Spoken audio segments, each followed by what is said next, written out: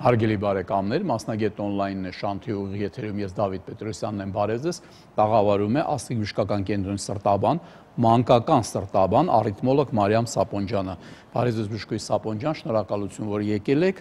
եւ ասեմ ձեզ այսպիսի մի բան, որ իհարկե սրտաբանության մասին մենք միգուցե եւ շատ գիտենք, բայց ես ոնց հիմա հիշում եմ, այդ ամեն ինչը մեծահասակներին էր վերաբերում, աթերոսկլերոզ, անբավարարություններ, այդպես խնդիրներ, բայց թվում է, որ այդ ամեն ինչի համար տարիներ են պետք, որ այդ ամեն ինչ ձևավորվի մարդու մոտ, անոթների լուսանցքը նեղանա եւ վատանա շրջանառություն արյան, երեխան, որը նոր է ծնվել, մի տարեկան 5-10, ինչ սրտի խնդիրներ կարող է ունենալ, կարող եք ասել։ Բարև ձեզ, բժիշկ Դավիթ, շատ շնորհակալ եմ հրավերի համար։ Իրականությունը փաստերը ասեցիք, իրականությունը դառն է, այո, մեծահասակների մոտ շատ ավելի հաճախ է սրտաբանական խնդիրներ հայտնաբերվում եւ կան։ Երեխաների մոտ ավելի հաճախ բնածին խնդիրներ են։ Մեծահասակ մարդկանց մոտ, երիտասարդների մոտ կյանքի ընթացքում ձեռք են բերվում այն խնդիրները, ինչ որ կան։ Երեխաների մոտ գերակշռում են բնածին արատները եւ շատ հազվադեպ են ձեռքբերովի խնդիրները։ Բնածին արատները սրտի զարգացման արատներն են, ձևավորման ընթացքում առաջացած խնդիրներ են, որոնք որ կարող են լինել նաև ոչ սրտաբանական արատներ, նույն ձևով, չնայած ավելի հաճախ սրտի բնածին արատներ։ Ինչքան հիմա արդեն զարգացած է ներարգանդային հետազոտությունները, պտղի, եւ ես շատ դեպքեր գիտեմ, երբ որ ասում են, որ դե ասենք 5 ամսեկան, 6 ամսեկան, 7 ամսեկան հղիության ժամանակ սոնոգրաֆիստը կարող է տեսնել արդեն ինչ որ սրտի երեխայի այդ պտղի հետ կապված խնդիրներ։ Այդպես բան կա։ Այո, ֆետալ ախտորոշումը շատ զարգացած է ամբողջ աշխարհում, նաև Հայաստանում է սկսել զարգանալ։ Ֆետալ, այսինքն պտղային։ Պտղի ախտորոշումը եւ հատկապես սրտի խնդիրների ախտորոշումը։ Իհարկե որոշ արատներ կա, որոնք որ հնարավոր չի պտղի զարգացման ընթացքում հայտնաբերել, բայց հիմնական կոպիտ արատները հնարավոր է հայտնաբերել 12 շաբաթականից հետո, բայց օպտիմալ ժամկետը գնահատման համարվում է մոտավորապես 14-ից մինչև 18 շաբաթական հղիության ընթացքում, երբ որ կարելի է հայտնաբերել եւ շատ կոպիտ եւ երբեմն կյանքի համար անհամատեղելի եւ շատ լուրջ հաշմանդամության բերող արատների դեպքում մտածել նույնիսկ ընդհատման մասին։ Իսկ այլ դեպքերում, երբ որ արատը տեսնում ենք, բայց ինքը այնպիսի արատ չի, որը որ կյանքի հետ համատեղելի չի, ուղղակի կարելի է այնպես կազմակերպել, որ երեխային հնարավորինս արագ օգնություն ցույց տրվի։ Բայց ծնվելուց հետո։ Բայց ծնվելուց հետո, այո։ Բժշկուհի, դա ումից է կախված այդ հայտնաբերումը, սոնոգրաֆիստի, ասենք, ավելի պրոֆեսիոնալ լինելուց, թե ձեռքի տակի սարքը պետքա լինի, ինչքան կարելի ավելի վերջի սերնդի, չէ, ուզում եմ ասեմ, միգուցե դա ինչ-որ մի բան է, որը ընդհանրապես հեշտ է երևում, էլի։ Չէ, բոլորովին հեշտ երևացող խնդիրներ սրտաբանության ասպարեզում, հատկապես պտղի ախտորոշման դեպքում հեշտ չի, բայց սոնոգրաֆիստները սովորում են եւ բարբերաբար վերապատրաստվում են այդ ուղղությամբ եւ ցանկացած փոքր կասկածի դեպքում անհրաժեշտ է որպեսզի ուղեգրեն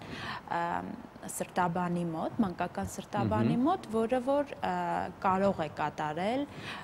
պտղի սրտի ավելի մասնագիտացված գնահատում, այսինքն պտղի սրտի էխոկարդիոգրաֆիա։ Բժշկուհի Սապոնջյան, ընդունենք, որ ասենք ճիշտ է Երևան քաղաքում բավականին լուրջ բժշկական կենտրոններ կան, Աստղիկը դրանցից մեկն է, որը ունի եւ ծննդատուն եւ ծառայության պես ծառայություն, թվում է թե ամեն ինչ մոտ է իրարից եւ ուղղակի կանչել սոնոգրաֆիստին, որը հենց սրտային խնդիրներով է զբաղվում, խնդրեմ չի, բայց ինչքանով այլ ծննդատների, մարզայինների տեղյակ են այս խնդիրներից, որ թեկուզ եթե իրենք ձեռքի տակ չունեն են ամենավերջինը, այնուամենայնիվ փորձեն նկատեն այդ կասկածանքները եւ ուղղագրեն Երևան։ Գործում է այդ ծառայությունը, գոյություն ունի նման։ կարծում եմ բավարար մակարդակի վրա չի, ճիշտ ասած դժվարանում եմ ավելի հստակ գնահատել, բայց իմ տպավորությամբ շատ զարգանալու դեռ տեղ կա, որովհետև նաև կան խնդիրներ, որոնք որ կարող է սոնոգրաֆիստը նույնիսկ չտեսնել էխոկարդիոգրաֆիկ, այլ զուտ հղիին, այն հղիին ուղեգրել պտղի սրտի հետազոտության, ում մի բալիկը արդեն ունեցել է սրտի բնածին արատ, կամ հղին ունեցել է առանց պատճառի վիժումներ, կամ կան որոշակի ռիսկի գործոններ, որոնք որ սարքի որակի հետ որևէ կապ չունեն, այսինքն կարող են ուղղակի մտահոգել եւ լրացուցիչ հետազոտության ուղեգրեն, նույնիսկ առանց իրենց աչքով տեսած կասկածելի երևույթի։ Ժշկույն Մարիամ, դա միայն սոնոգրաֆիան է, որով կարելի է դա հայտնաբերել, թե ինչ-որ ուրիշ մեթոդներ էլ կան, որոնք նույնպես Սրտի բնածին արատների հետ ախտորոշման մեթոդը էխոկարդիոգրաֆիան է, սակայն կասկած կարող է առաջանալ աղմուկի, աուսկուլտատիվ մեթոդով, այսինքն մանկաբույժը, արդեն ծնված երեխայի դեպքում մանկաբույժը կարող է լսել եւ իր մոտ կասկած առաջանա սրտի խնդրի, կամ աչքով կարող է տեսնել, նկատել կապտությունը եւ մանկաբույժը եւ մայրիկը, տատիկը, հարազատները։ Բժշկուհի Սապոնդյան, քանի որ աստղաբժշկական կենտրոնում մենք սովոր ենք դիտել որպես ամենասենք վերջի ինչ-որ նոր ալինում, հենց այդտեղ ենք տեսնում, հետո նոր ուրիշ տեղեր, եկեք տեսանյութը դիտենք, դուք մեզ ուղղակի մեկնաբանեք, թե ինչ տեսակի հետազոտություն եք կատարում եւ ինչու է այդքան փոքրիկ, հեսա կտեսնենք, բալիկը ուղղակի նայեք։ Սա մեր Դուք հենց այդ աուսկուլտացիան եք անում հիմա։ Այստեղ լսում եմ, այո, աուսկուլտացիա եմ անում, մոնիտորի տեսանք երեխայի սրտի աշխատանքներ երևում, էխոկարդիոգրաֆիա եմ անում, բայց բալիկը լացում էր, հուսով եմ շուտով կհանգստանա։ Էխոկարդիոգրաֆիկ տեսնում ենք սրտի, դե գնահատում ենք եւ նախավիրահատական վիճակը եւ վիրահատության արդյունքը նույնպես էխոկարդիոգրաֆիկ մեթոդով ենք տեսնում, բալիկը արդեն ավելի հանգիստ է։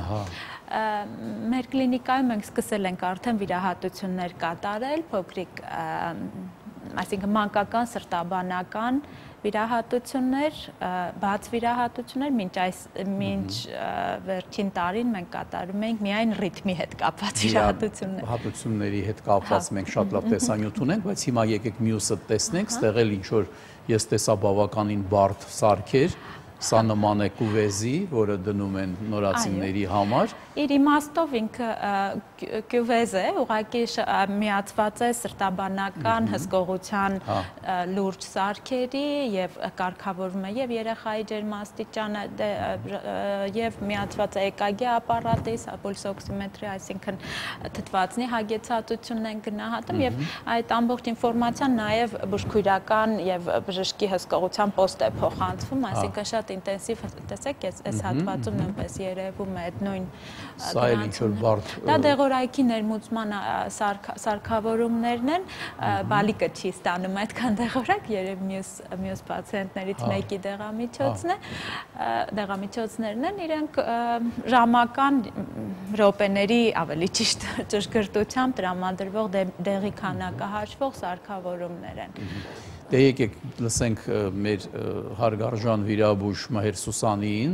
սրտի վիրաբույժին, որը ինքը արդեն պատմում է, թե ինչ կարելի է այդքան փոքր երեխայի մոտ վիրահատել։ Եվ վիրահատում է։ Եվ վիրահատում է, եկեք դիտենք տեսանյութը։ Դարեկան, որ Հայաստանում 200-300 երեխա է ծնվում, ուզում ենք այդ երեխաներին օգնությունը, բուժ օգնությունը տալ աստղիկ բժշկական կենտրոնում։ Ամենակարևորը նա է, ինչ համար աստղիկ բժշկական կենտրոնում բացի սրտի վիրահատությունից սկսվել է նաև շատ մեծ ծրագիր։ Ծրագիրի նպատակը այն է, որ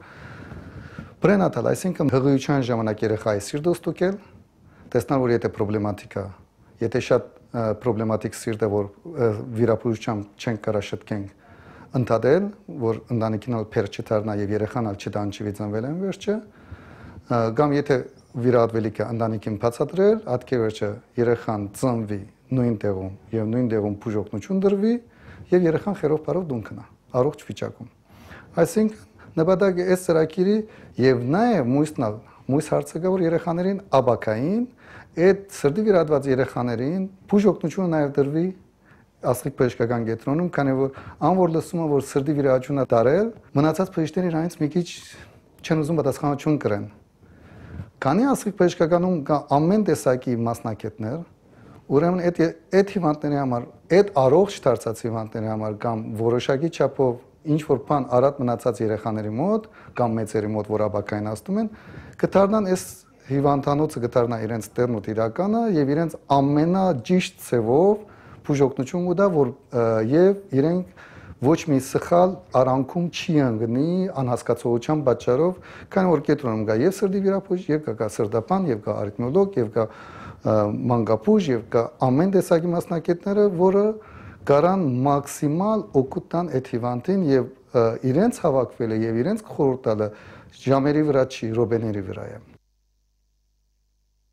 Մհեր Սուսանիներ, աստղիկ բժշկական կենտրոնի սրտային վիրաբույժ, ես կարծում եի թե նա միայն մեծահասակների է վիրահատում, բայց պարզվում է, որ նա փաստորեն այդպիսի մեծ փորձ ունի երեխաների եւ մի բան ես հիշեցի բժշկուի, ես հիշում եմ, որ ինձ դիմեցին Մոսկվայում գտնվող մեր հայրենակիցները, որը երեխային տարել էին Բակուլևի անվան կենտրոնը, դա ոնց որ ասես Ռուսաստանի համար եւ այնտեղ ասել էին, որ շատ արագ պետքա ձեր երեխային վիրահատել, նրա մոտ կա առատ սրտի, եթե ուրեմն հիմա չանենք 3 ամսվա մեջ արդեն դուք կարող եք ձեր երեխային կորսել բան, այս մարդիկ ուղղակի ահա որ խառնվել էին իրար, բայց մի հատ այսպիսի բան մտքներով անցավ, որ հիշելով, որ Երևանում կա բավականին լավ սրտաբանական ծառայություն, այն ժամանակ դեռ տարիներ առաջ էր։ Եվ ինձ դիմեցին, կարծելով, որ ես ճանաչում եմ բժիշկները, ես ասացի լավ, եթե դուք տրամադրված եք երեխային բերեք Երևան, կազմակերպեք։ Տարանք հատուկ մանկական սոնոգրաֆիստի մոտ, էխոկարդիոգրաֆիստի մոտ, նա նայեց եւ ասեց, որ ոչ մի բան պետք չի, ասեց դա տարիքային է, մինչև 5 տարեկան երեխաների մոտ կարող է լինել մի փոքր դեֆեկտ, ինչքան ես գիտեմ դա միջպատային ինչ-որ մի փոքր անցքեր, որը անպայման կփակվի մեկ, երկրորդը ոչ մի 3 ամսում այդ երեխայի հետ ոչ մի վատ բան չի լինի, ուղղակի պետք է դինամիկ հսկողությունը սահմանել եւ տեսնել, որ այդ process-ը գնում է հանգիստ, երեխան ուրախ ես տեսա, ուրախ կարմիր թուշիկներով, ամեն ինչ։ Ճիշտն ասած, ես որոշ հիասթափություն ապրեցի մեր ուրեմն մասնագետներից այդ Մոսկվայի, ասեցի միթե ուրեմն այն աստիճանի նրանք կարող են ուղղակի ընկնել բիզնեսի դաշտ, որ այդ մարդկանց երեխային սիրտ վիրահատելը հեշտ բան չի, էլ այդ ինչ էին իրանք պատրաստվում անեին։ Այ հարցս ինչն է, բժշկուհի Մարիամ, դե այն ինչ որ ֆետալներ պտղային հասկացանք կտեքնային, բայց ըստ երևույթին դուք ճիշտ եք, որ միշտ չի լինում հայտնաբերել հենց այդ ժամանակ, երեխան ծնվել է, արդեն թվում է թե ամեն ինչ լավ է, բայց ինքը փաստորեն ինչ որ այդպիսի խնդիր ունի։ Դա հնարավոր է նկատել տանը, մայրիկը կարող է ինչ որ ձևով զգա, որ իր երեխայի մոտ խնդիր կա։ Մայրիկը սովորաբար երեխայի ամենահաճախը կարող է կապտությունից նկատել կամ արտասովոր գունատությունից, թուլությունից, բայց դա փորձառու մայրիկ է, ավելի շատ տատիկները կարող են գնահատել։ Եթե առաջի բալիկը լինի մայրիկի, կարող է մի քիչ թուխ մեր ազգաբնակչությունը մի քիչ թուխ է եւ կարող են մտածել իրենց բալիկը մուգ գույն ունի եւ չմտահոգվեն։ Իսկ տատիկները կտեսնեն, որ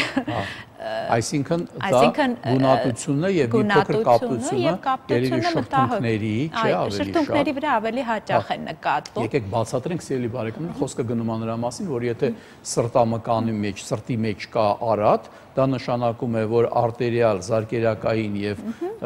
երակային արյունը խառնվում են եւ կարող են խառնվել եւ արդեն դեպի հյուսվածքներ եւ օրգաններ գնում է ոչ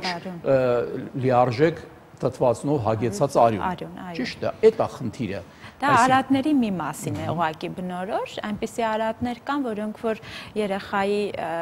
գույնը այդ ժամանակ նույնն է մնում, այսինքն գոնե մարմնի վերին կեսում փոփոխություններ չեն հայտնաբերվում, այդ դեպքում պետք է մանկաբույժները շատ ուշադիր լինեն, աուսկուլտացիան են, այսինքն լսեն երեխային եւ մտահոգության դեպքում ուղեգրեն մանկական սրտաբանի մոտ Եվ կարծում եմ մանկաբույժները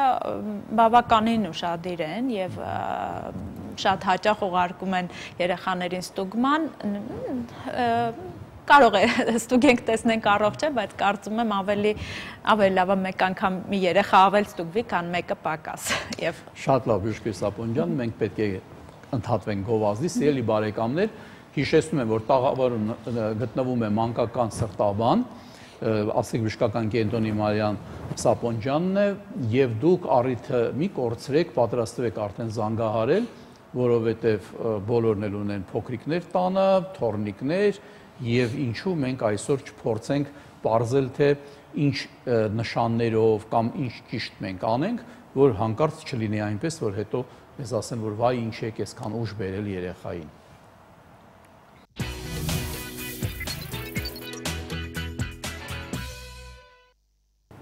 Շարունակում ենք Մասնագետ օնլայնը, տաղավարում է Ասիկ բժշկական կենտրոնի սրտաբան, մանկական սրտաբան, արիթմոլոգ Մարիամ Սապոնջյանը, բժշկուհի Մարիամ, զանգում ենք, լսում ենք ձեզ։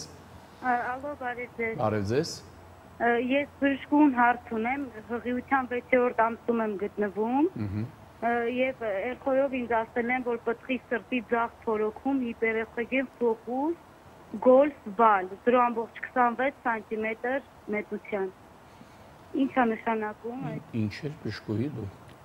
Երկրորդ մասը չլսեցի, անունը Մի հատ էլ ինչ կասեք, է ինչ է։ Գոլֆ բալ։ Գոլֆ բալ, հա, գնդաձև գոյացություն են տեսել։ Մի քիչ դժվարանում եմ ասել որտեղ է նայվել եւ ինչքանով ճշգրիտ է այդ ախտորոշումը։ Ես նայել եմ իմ Աբովյանում ու եկել եմ Նոր Քմարաշ։ Այո։ Ընդեղ մասնագետը նայեց, ասեց, որ կա, բայց իրանից ինչ-որ վտանգ չի սպառնում, ուղղակի ձեզնից էլ եմ ուզում իմանալ ինչ է, էլի դա։ Երբ գիտեմ Նոր Քմարաշի դոկտոր Քուրդովի հետ եք դուք աշխատում, ճիշտ է։ Այո, բժիշկ Կարեն Կոնստանտինովիչը Քուրդովը այժմ մեր կլինիկայում է աշխատում, հատկապես ֆետալ, այսինքն մինչ ծննդյան ժամկետում երեխաների ախտորոշումը, պտղի ախտորոշումը կատարում է։ Պտղի զարգացման ընթացքում սրտում կարող են այդպես էխոգեն օջախներ առաջանալ եւ ժամանակի հետ անցնել։ Մեծ մասամբ դրանք իրենցից որևէ վտանգ չեն ներկայացնում։ Ես վստահ եմ ձեզ հղիության ընդհատելու կամ երեխայի հետագայում հիվանդ լինելու համար այդ մասին որևէ մեկը չի խոսել, այնպես որ մի անհանգստացեք, բայց ես խորհուրդ կտամ երեխայի ծնվելուց հետո էխոսրտագրություն կազմակերպել, որպեսզի այդ ախտորոշումը ավելի հստակ լինի, կամ ասեն, որ նման բան գոյություն չունի այժմ եւ հանգիստ լինեք դուք հետագայում։ Ուրեմն ինչն է այստեղ ամենակարևորը, մեր հեռուստադիտողին որ ասենք, որ ինքը չպետք է անհանգստանա, դա այդ երևույթը ինքը իրանից մեծ վտանգ չի ներկայացնում եւ ինքը հետագայում որպես օրենք ինքն իրեն անցնում է եւ խնդիր չի տալիս։ Մյուս կողմից էխոկարդիոգրաֆիան սիրելի տիկին, դա բացարձակ անվնաս է, այսինքն այն դինամիկ հետազոտությունները, որը միգուցե մի քանի անգամ երեխան ծնվելուց հետո կանցնեք, որ համոզվեք, որ ամեն ինչ գնում է ճիշտ ուղղությամբ եւ ձեր երեխան հիվանդ չի, դա էլ ձեզ հանգստություն պետքա ներշնչի, որ ուրեմն մեթոդն էլ, որով հետազոտում են, դա այդ մեթոդն էլ վտանգավոր չի, ուղղակի դուք պետքա մի քիչ ավելի ուշադիր լինեք, համբերեք մինչև այն պահը, երբ որ ձեզ բժիշկները կասեն, որ վերջ, էլ այդ բանը չկա, մոռացեք, անցավ գնաց։ Բժշկուհի Սապոն ջան, մենք խոսեցինք նրա մասին, որ այդպիսի առատներ են լինում, բայց ես տեսնում եմ, որ ձեզ մոտ գրված է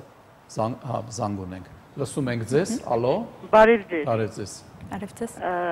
Կներեք, ես երկու հարց ունեմ ձեզ տալու։ Առաջը հերթուն ներողություն, ես չեմ իմացել, որ մանկական է, սրտաբանը, բայց եթե կարող եմ հարցս տալ։ Ինչքան գիտեմ, մեծահասակների հետ գործեք ունենում, հա։ Մանկականը կարող է լինել նաև մեծահասակների, այ մեծահասակին կարող է այդքան երեխաների հետ չկարողանա հասկանա։ Լսում ենք ձեզ։ Կարող եք տա, հա։ Ուրեմն ես վիրահատված եմ 3 անոթներ ապոխված, հիմա գիտեմ ցուրտ է, դրանից էլ կարող է լինի, բայց ընդհանուր շնչառությունս կտրվում է, եւ ունեմ առիթմիա, որը ամեն մի փոքր բանից սրտիս աշխատանքը արագանում է, անհանգստանում եմ։ Այդ մի հարց, մյուսը։ Այդ մեկ հարցը։ Երկրորդ հարցը շատ ներողություն եմ խնդրում, տղաս 40 տարեկան է,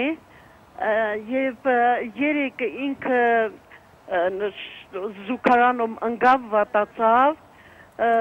խնդրում եմ ասեք, ինչից կարող է լինել, գլխապտույտ ունեցավ։ Լավ, շնորհակալություն տիկին, փորձենք առաջի հարցը ինձ թվում է ավելի ձեզ համար մոտ է դրան պատասխանելու, որ 3 շունտավորված է երևույթին։ Աորտոկորոնար շունտավորում է անցել տիկինը, կարծում եմ, այն դեպքերում, երբ որ մարդը արդեն ունի սրտի իշեմիկ հիվանդություն, հայտնի սրտի իշեմիկ հիվանդություն, շունտավորման անհրաժեշտություն է եղել, այս հիվանդները ավելի բարձր ռիսկ ունեն հետագայում խնդիր ունենալու։ Այդ է պատճառը, որ ցանկացած թեկուզ փոքր գանգատի դեպքում, իսկ հեվոցը փոքր գանգատ չէ։ Անհրաժեշտ է դիմել սրտաբանի, ձեր սրտաբանին պետք է կրկնել կարդիոգրաման եւ համեմատել նախորդ ձեր կարդիոգրամաների հետ եւ գնահատել արդյոք խնդիրներ են նորից առաջացել, արդյոք պետք է նորից ձեր սիրտը սնցող անոթները նկարել եւ հասկանալ միջամտության հետ կապված խնդիր կա թե չէ։ Մի բան էլ հասկանանք, որ հենց անենց ոչ մեկ չի վերցնի շունտավորումանի եւ ինչպիսին է եղել սրտամկանի վիճակը անմիջապես վիրահատությունից առաջ, դա էլ մենք չգիտենք, միգուցե արդեն որոշ իշեմիկ երևույթներ եղել են, դուք ճիշտ եք, որ պետք է տիկինը լինի շատ ուշադիր եւ հետո մենք հիշում ենք, որ բացի լարման ստենոկարդիայից, օրինակ կա սրտի ստենոկարդիա, երբ որ մարդիկ դուրս են գալի մի անգամից ցուրտեղ եւ իրենց մոտ սրտի ցավ է լինում, դա առանձին մի հատ տեսակ կա այդպիսի ստենոկարդիա, այնպես որ ստեղ ամեն ինչ խոսում է նրա մասին, որ պետք է ուղղակի մի քիչ ավելի լավ հետազոտվեք, սիրելի հեռուստադիտող, եւ ձեր քանի որ բավականին հետազոտված եք ձեր նախորդ ժամանակների բոլոր այդ սրտագրությունները, էխոները, երևի եւ ձեր ճանաչող սրտաբանին այդ ամեն ինչը երբ որ կա, արդեն մի հատ նորը համեմատել մի քիչ հինի հետ, դա մեծ ինֆորմատիվ արդեն երևույթ է, այնպես որ ինչ վերաբերվում է ձեր որդուն, եկեք մենք ենթադրություններ չանենք, ներող եղեք, որովհետեւ ուղղակի բժշկուհին էլ ինձ թվում է իմ հետ համաձայն կլինի, ասել թե մարդը ինչից կարող է հանգարցակի ուշագնաց լինել, ինչ որ այդպիսի բան, շատ դժվար է։ Մենք հիմա ինչ տեսակի ենթադրություն ասես կարող ենք անել, հիմա դրանից ինչ օգուտ։ Ուղղակի խորհուրդը ինչ կլինի, որ մի հատ ձեր որդին էլ գնա մասնագիտացված բժշկական կենտրոն։ Սովորաբար, երբ որ մարդը գլխապտույտ կամ ուշաթափություն է ունենում, պետք է 2 մասնագետի կոնսուլտացիա անցնել՝ նյարդաբանի եւ սրտաբանի, եւ պարզվի որևէ ուղղությամբ խնդիրներ, հիվանդություններ կան թե ոչ, եւ շատ փոքր հավանականությամբ մարդիկ կարող են զուգարանում կան սիտուացիոն ուշաթափություններ, որոնք որ հիվանդության նշան չեն, բայց դա միայն խնդիրները բացառելուց հետո կարող ենք ասել։ Բժշկուհի, ուղղակի ավելի օգտակար լինելու համար եկեք խնդրենք հեռուստադիտողին մեր, որ քանի որ մենք ձեր հեռախոսահամարները տալիս ենք, մինչև վերջել տալու ենք, դուք ուշադիր եղեք, սիրելի տիկին, դուք կարող եք գրանցել ձեզ մոտ, ուղղակի որ դուք չմտածեք ուր եմ գնալու, իսկ ում մոտ գնամ եւ այլն, ես կարծում եմ ձեզ դժվար չի լինի օգնել այդ կոնսուլտացիաները մի հատ նախորոք պայմանավորվել, որ գան չսպասեն մի անգամից մասնագետները դիտեն, այն ինչ վերաբերում է նրան, որ բոլոր տեսակի սարքավորումները աստիճ կենտրոնը ունի, որը կարող է անմիջապես օգտագործի ճիշտ ախտորոշման համար, դա փաստ է, մնում է, որ ուրեմն որոշումը կայացվի եւ անեն։ Շատ բաներում մեղավորը մենք ենք։ Մենք ուշ ենք դիմում բժշկի, համարում ենք, որ կանցնի, դե երևի դա առանձնապես ոչ մի բան էլ չէր եւ այլն, այդպես է դա մեր մեղքն է։ Օպտիմիստ ենք մենք։ Օպտիմիստ ենք, ով է սիրում բժշկի գնալ։ Ես օրինակ կարծում եմ, որ այդպիսի մշակույթ բժշկի գնալու դեռ մենք բավականին պետք է աշխատենք մեր բնակչության հետ, որ դա լինի սովորական բան, որ եթե գանգատներ ունես, վեր կաց գնա բժշկի։ Նույնիսկ կանխարգելիչ նպատակով բժշկի գնալը ավելի հեշտ է եւ ավելի օգտակար է, քան երբ որ արդեն բարդությունները առաջանում են, հիվանդությունը առաջանում է, բարդությունները առաջանում են, նոր ենք դիմում։ Բժշկուի արիթմոլոգ, որ ես կարդացի, ուզենայի դրա մասին մի քիչ խոսեինք, մանկական տարիքում լինում են արիթմիաներ, թե դա էլ մեծերի բնորոշ է։ Եթե ստատիստիկորեն համեմատենք, ավելի բնորոշ է բնականաբար մեծահասակ մարդկանց, բայց երեխաների մոտ ինչն է պատճառը, իշեմիա թվում է թե չկա, այդ արիթմիան ինչից է իր մոտ լինում երեխայի։ Երեխայի մոտ սրտի զարգացման ընթացքում, նույն կերպ ոնց որ բնածին արատները, սրտի հաղորդչական համակարգի ձևավորման ընթացքում առաջանում են որոշակի փոքր փոփոխություններ եւ դրա արդյունքում նաեւ արիթմիաներ։ Հիմնականում բավականին մեծ տոկոս դեպքերում լուրջ բարդություններ չեն առաջանում, բայց մենք մեր կլինիկան, քանի որ Հայաստանում միակն ենք, որ ունենք մանկական արիթմոլոգիայով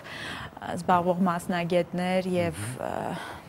հետազոտվում են մեր մոտ հիմնականում բոլոր երեխաները, մենք տեսնում ենք շատ երեխաներ ռիթմի խանգարումներով։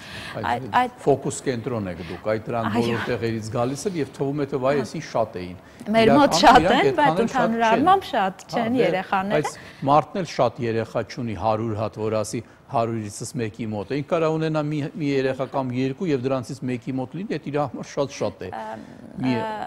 Բախտի բերմամբ ռիթմի խանգարումները շատ վտանգավոր չեն երեխաների դեպքում։ Ուղղակի պետք է հետազոտվեն երեխաները, որպեսզի հազվադեպ պատահող, բայց շատ վտանգավոր ռիթմի խանգարումները հայտնաբերվեն եւ այդ եզակի դեպքերում հնարավոր է վիրահատություններ, սարքի տեղադրումով վիրահատություններ, էլեկտրոֆիզիոլոգիական հետազոտությունների կամ աբլյացիաների անհրաժեշտություն լինի, որը որ նույնպես հնարավոր է անել եւ երեխան թեկուզ լուրջ խնդիր ունենալու դեպքում կարող է լիարժեք առողջանալ եւ որևէ այսինքն ապակինվել ամբողջությամբ, ոչ թե գանգատ անցնի կամ ինչ որ Եղավ, եկեք զանգ ընդունենք, լսում ենք, ալո։ Ալո։ Այո։ Բարև ձեզ։ Ես ողջունում եմ ձեր հաղորդաշարը, ես միշտ նայում եմ ձեր հաղորդաշարը։ Հիմա ուզում եմ բժշկուհուն մի հատ հարց տամ։ Ուրեմն թորնիկս 3 տարեկան է, ունի թոքային զարկերակի ստենոզ, ուզում եմ քաշը իր 8 կիլո կես է։ Հնարավոր է այդ իր, ասենք հիվանդությունից իր քաշը չաջի էլի երեխան։ Դուք համարում եք թեր քաշա երեխան, հա, թերի է քաշը։ Այո։ Կա տենց այդպիսի։ Չէ, նորմալ, ինքը շատ լավ է իրան զգում, մենք ոնց որ տանում ենք բժշկի տարել ենք։ Ալո, անջատվեց։ Մի խոսքով երեխայի մոտ հայտնաբերվել է ինչ որ արատ եւ ինչքանով դա վտանգավոր, այսպես ասած։ Թոքային զարկերակի նեղացումը հիմնականում ինքը սրտի բնածին արատներից մեկն է, եթե շատ արտահայտված տեսակը չի, շատ լուրջ բարդություններ չի լինում այդ արատի դեպքում եւ երեխան մի փոքր մեծանալուց հետո հնարավոր է իրեն առաջարկվի նույնիսկ ոչ թե բաց վիրահատություն, այլ երակների միջոցով կատարվող միջամտություն, այսպես բալոնային սարքա տեղադրվում է թոքային զարկերակի մեջ եւ այդ նեղացումը շտկվում է։ Շատ հաճախ դա հնարավոր է լինում, ուղղակի երեխան դեռ փոքր է այդ միջամտության համար։ Ցանկացած սրտի բնածին արատի դեպքում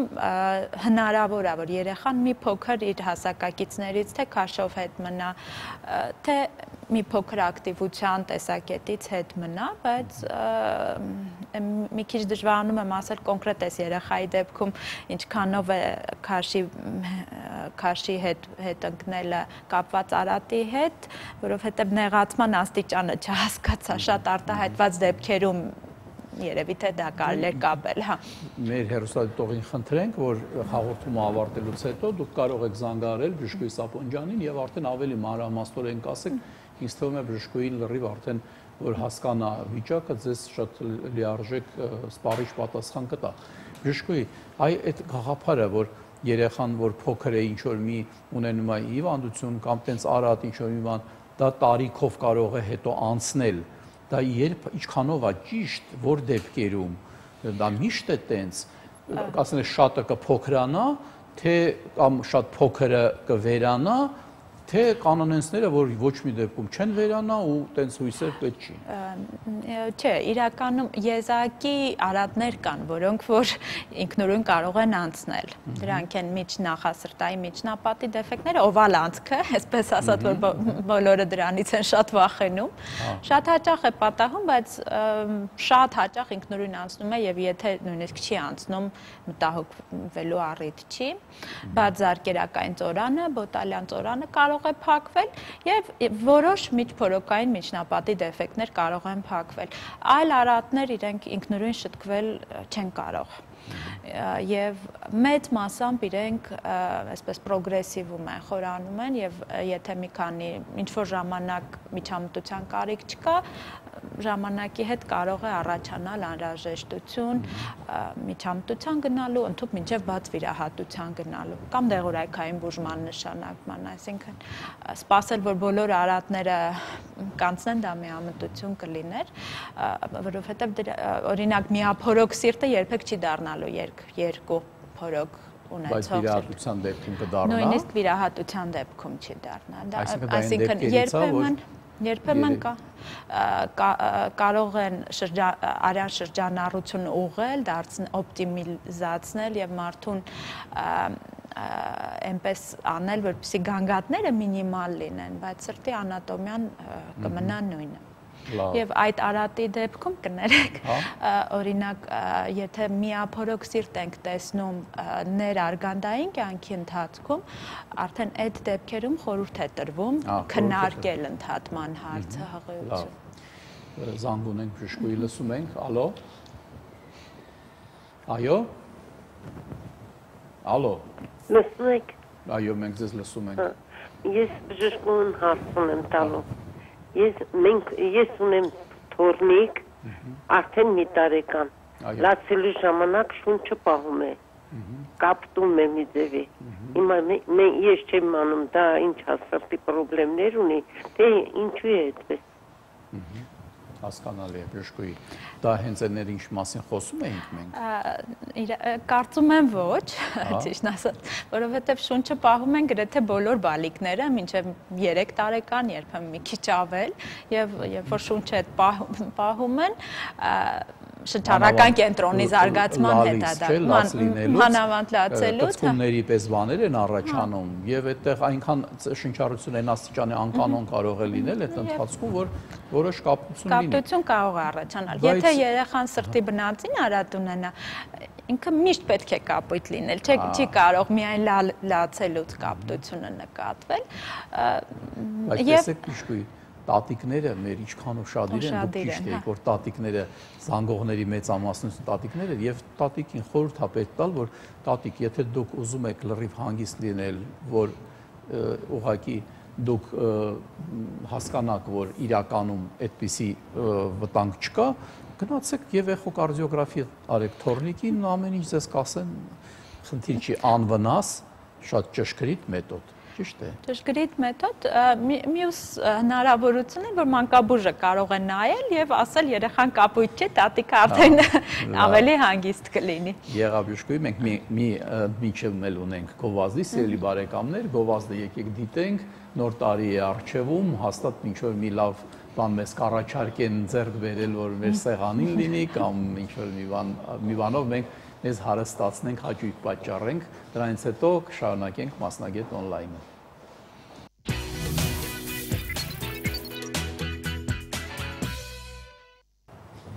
Շարունակում ենք Մասնագետ օնլայնը, տաղավարում է Աստղի բժշկական կենտրոնի սրտաբան, մանկական սրտաբան, առիթմոլոգ Մարիամ Սապոնջյանը։ Բժշկուհի Մարիամ, դե եկեք մի քիչ էլ խոսենք ավելի մեծ երեխաների մասին, որոնք կարող են համարվեն դեռահաս։ Ինձ մոտ այնպիսի տպավորություն ստեղծեց, որ այդ երեխաների սրտի հետ կապված հարցերը բնածին են։ Հիմա մտածում եմ, եթե բնածին են, դրանք պետք է համեմատաբար շուտ հայտնաբերվեին կամ պտղի ժամանակ կամ ծնվելուց հետո։ Ու հիմա ես արդեն մտածում եմ, բայց եթե մարդը երեխան արդեն մեծացավ, հասավ դեռահասի տարիքի, ուրեմն այդ ինչ խնդիրներ կարող են լինել։ Շատ ակտուալ հարց է այս ժամանակի համար, ժամանակաշրջանի համար, նույնիսկ ամբողջ աշխարհում ու հատկապես Հայաստանում, որովհետև մանկական սրտաբանությունը զարգացել է վերջի 50 նախորդ դարի 50-ականներից հետո, այսինքն 50-60 տարիների ընթացքում, եւ ամբողջ աշխարհում մոտ 50-60 տարեկանից ավելի մեծ մարդիկ սրտի բնածին արատով չկան։ Նոր է մարդկանց քանակը, ովքեր երեխա ժամանակ վիրահատվել են, նոր է շատանում։ Հայաստանում վիրահատությունները սրտի բնածին արատի հետ կապված սկսվել են 90-ականներից, 91-92-ից եւ հիմա այդ երեխաները դառնում են երիտասարդներ 20-30 տարեկան մաքսիմում, ոչ ավելի մեծ։ Եզակի արտասահմանում վիրահատված մեծահասակներ ունենք։ Եվ շատ կարևոր խումբ է հիվանդների, որոնք որ շտկված սիրտ ունեն, այսինքն վիրահատված են, բայց ուշ տարիքում իրենց բնորոշ են որոշակի բարդություններ, հատկապես սրտի ռիթմի խանգարումներ, արիթմիաներ։ Եվ մոտապես 20-25%-ին բնորոշ է այդ խանգարումները։ Եվ կարևոր է, որ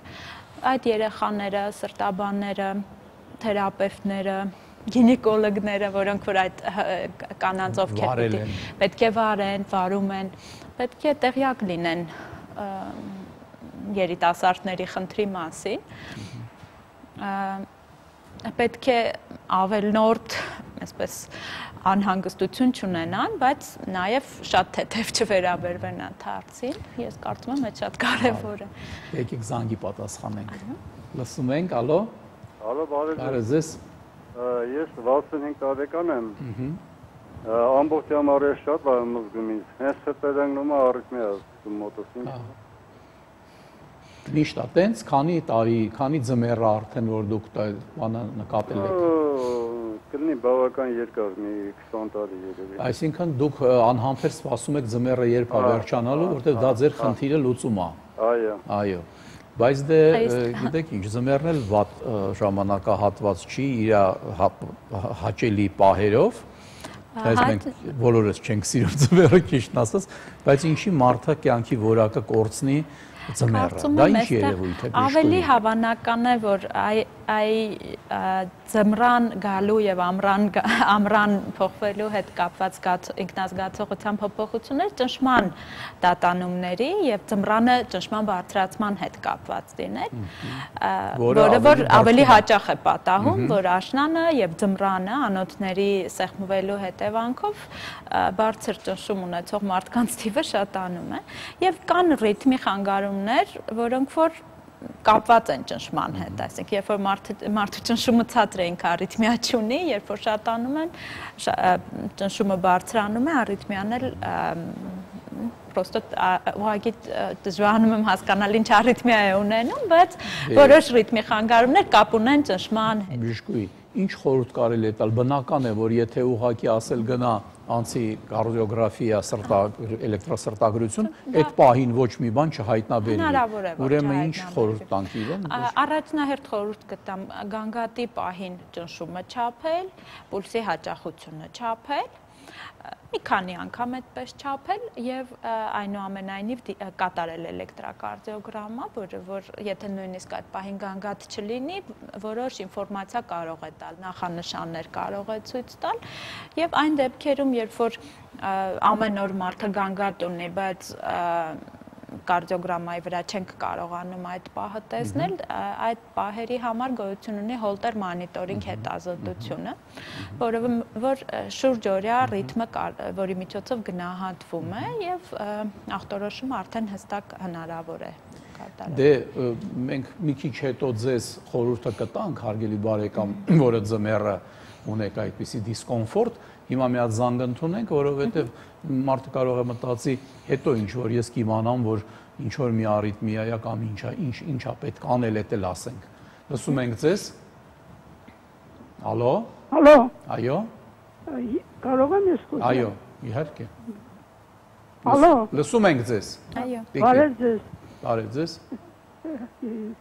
Բարև ձեզ։ Ես իմ խորին շնորհակալությունն եմ ուզում հայտնել Մարիամ Սապունջանին, որ նա եղել է իմ բուժով բուժիչը, մոտ 2 ամիս առաջ ես ունեցել եմ սրտի արիթմիա, ես շնորհակալություն եմ հայտնում նրա, ես Խաչատրյան Լենան եմ։ Հա, Տիկին Լենա։ Ես շնորհակալություն եմ հայտնում նրա մասնագիտական բարձր գիտելիքների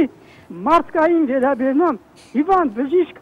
հարաբերությունների համար ես կցանկանամ, որ ես համոզված եմ եւ հասկացա, որ աստղիկ դիագնոստիկ կենտրոնը կոմպլեկտավորված կենտրոն է, որտեղ բժիշկները ունեն հոգատարություն մասնագետների նկատմամբ, իսկ ինչ որ ասում են եւ այլ ամեն բան իր գինն ունի։ Կուզենայի որ դրա նման բժիշկները շատ լինեն, մեր նման տարիքավորներին հետ ձերեն եւ տան կյանքի ապրելու հնարավորություն։ Շնորհակալություն։ Շնորհակալություն Տիկին Լենա, շնորհակալ եմ Ձեզ շատ։ շնորհակալություն Տիկին, որովհետեւ դուք շատ կարևոր բառ արեցիք հիմա։ Գոյություն ունի մի այսպիսի կարծիք, չգիտես ինչի խոսում են մանավանդ լրագրողներն են դա սիրում, որ մարդիկ բժիշկներից դժգոհ են, մարդիկ բժշկությունից դժգոհ են եւ երբեմն մտածում ես, ասում ես, բայց ամբողջ ժողովուրդը, որը վերականում գնում է հիվանդանոց գանգատներով,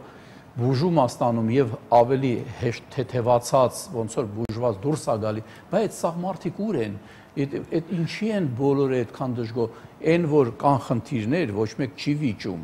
բայց այսպիսի զանգերը շատ շնորհակալ ենք այսպիսի զանգեր էլ կան, որովհետև իրոք ինչ ունի բժիշկը անելու բացի նրանից, որ ունենա մեծ ցանկություն իր բուժառուին օգնի, ճիշտ է, բժիշկու եկել է մարդը իրան պետք է բուժես, ինքը բուժված գնա, ուրիշ ինչ կա էլ անելու Եվ ամբողջ մեր բանակը կոլեգաների առավոտվանից երեկո դրանով է զբաղված։ Այո, իհարկե լինում է երբեմն, որ ինչ-որ մի բան հասկանալի չի, ինչ-որ մի բան կազմակերպչական տեսակետից սխալ է կատարվում, լինում է, ոչինչ չունենք ասելու, ամեն մի դեպք առանձին ձևով պետք է ուսումնասիրվի, ինչի օրինակ պետք է այսպես լինի կամ։ Վերադառնանք այն հարցին արիթմիայի, որ նախորդ զանգը, երբ որ մենք իրեն խորհուրդ ենք տալիս մեր հեռուստադիտողին, հա, այս մենք ինչ ունենք հիմա, հա, մենք խորհուրդ ենք տալիս, որ գնա խոլտեր անցնի։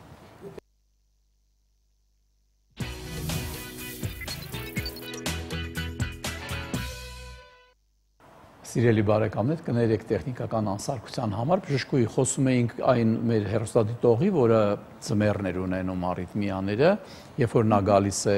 ձեզ մոտ, անցնում է խոլտեր այդ էլեկտրասրտագրությունը եւ ինչ որ մի բան արդեն տեսնում եք։ Ինչ տարբերակներ կան մարդուն օգնելու։ Ամենապարզ տարբերակը դեղորայքային բուժման նշանակումն է, որ կախված արիթմիայի, սրտի ռիթմի խանգարման տեսակից կարող է ամենապարզ դեղից մինչև մի քանի բարդ դեղամիջոցների կոմբինացիայի հասնել,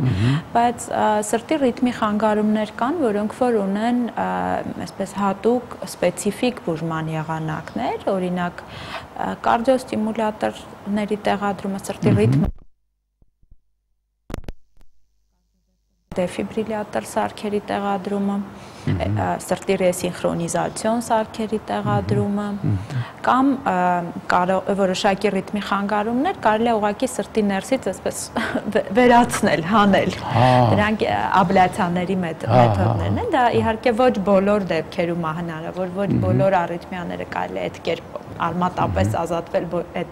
ոչ բոլոր արիթմիաներից է հնարավոր, բայց երբ հնարավոր է, կարծում եմ շատ նախընտրելի տարբերակ է։